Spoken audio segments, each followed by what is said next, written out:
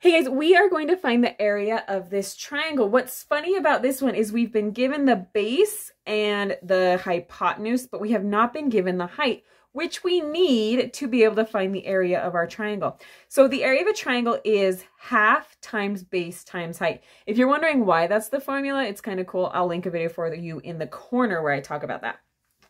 But we need our height. So what do we need to do? How can we figure out our height? Well, guess what? We can use our dear friend, the Pythagorean theorem, right? This is a right triangle, so I can use that.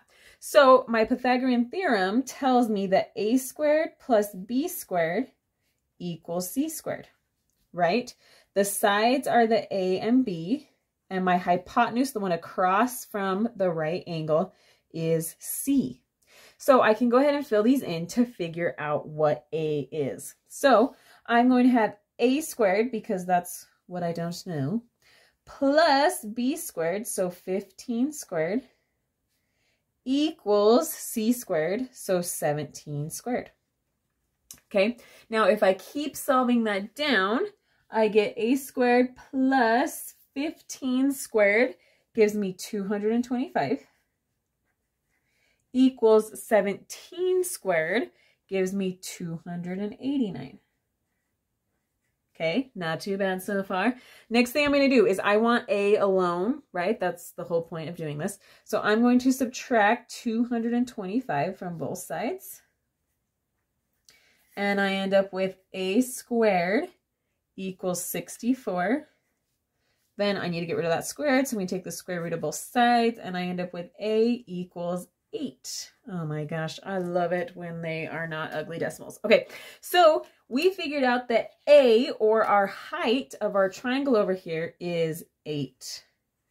So now we have all the info we need to be able to figure out the area of this triangle.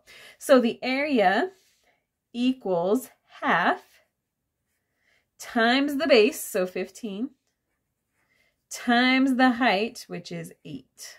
Okay, when I multiply those all together, 1/2 times 15 times 8, I end up with 60. Okay, whenever we're doing area, we need to take special care looking at our units. So we are in feet, but not just feet, because we're talking area.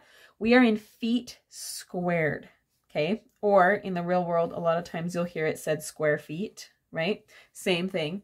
The reason it is in feet squared is because when we are figuring out area, in this case we are in feet, we are figuring out how many little squares that are 1 foot by 1 foot fit inside of this triangle. So 60 of those would fit in there. This is like when you're talking about how big your house is, you usually say it in square feet. Isn't that cool? Okay, I hope this was helpful. I will link a bunch more area videos if you need them. Thanks.